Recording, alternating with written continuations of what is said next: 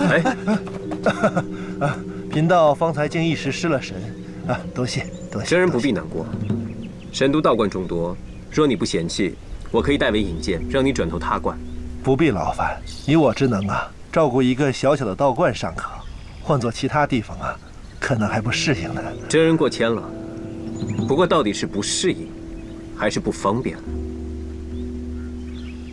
居士，这话是什么意思？贫道没有听明白啊。若你真想在这荒山野观中一躲到底的话，真的不应该放这把火。放火？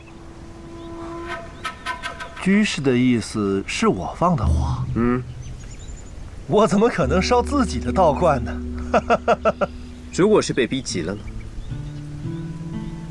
那人是前些日逃狱的犯人，他为何不为路远专程来你这儿？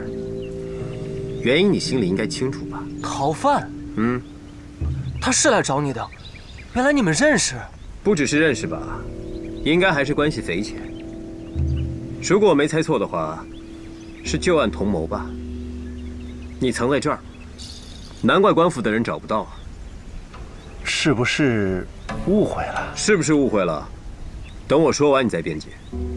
你俩应该是劫了一批官银，然后在分赃的时候，他被捕了，你逃了出来，带走了全部的官银，就躲在这儿，成为了一个野道士。我有说错吗？居士，这一通故事是听着很好，可是有依据吗？我们这一路上山，可是有不少的发现啊，比如说赃银。嗯，我的银子，我的银子，我的银子，别动！我的银子！